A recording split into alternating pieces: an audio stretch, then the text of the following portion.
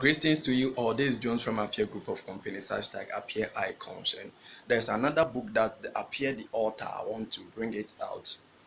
The Lies of the Street.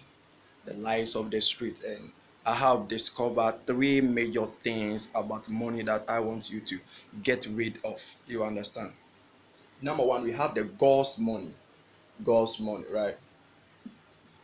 We have the God's money, and God's money always based on minerals, and the minerals we can see, we can get gold and we can get silver. But the end time right now, we don't actually need gold and silver, we need silicon. So I believe, and I always let you people to understand that you can invest in silicon too as well, because we need silicon to do more chips. We are moving into the robotic zone, so robotic zone, we have to get more chips for the robot, and we use silicon for chips. So you can end gold, silver, then silicon. You understand? You have the gold, silver, then silicon.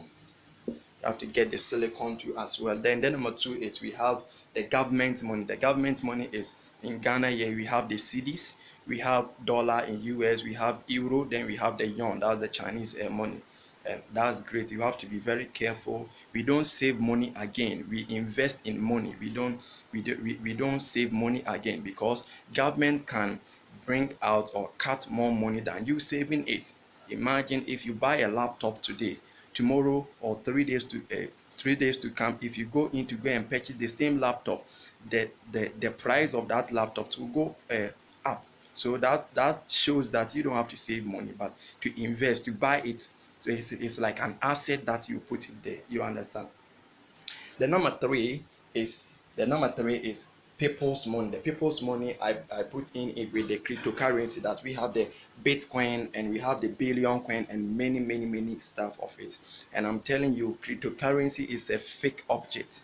Don't invest in cryptocurrency. I've been seeing most of my friends investing in cryptocurrency, and I'm telling you the gospel truth. The Bible said that the Bible said that time is coming that all of us will be using one currency.